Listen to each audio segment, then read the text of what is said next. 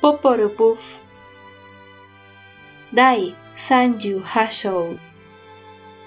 山の上の会合。さて、第7代の王であるキカブとカウィシマフたちの命令で多くの国や町を支配した首長たちは意気揚々とシェバラ州、シェカマ州という山に集まってきました。首長たちは戦いに勝ったことを誇りに思い、口々に主張しました。私こそがアフポップだ。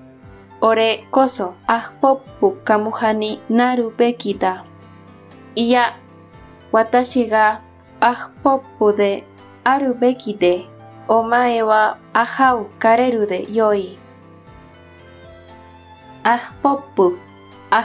プカムハ、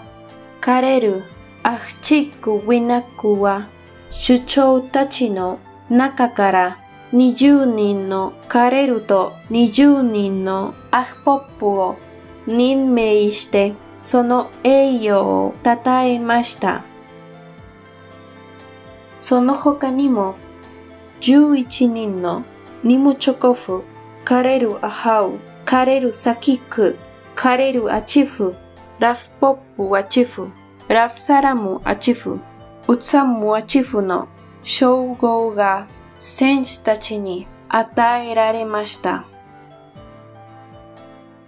また、ダムブ不足や色株不足も各地において、主要の部下や息子たちに称号を与えました。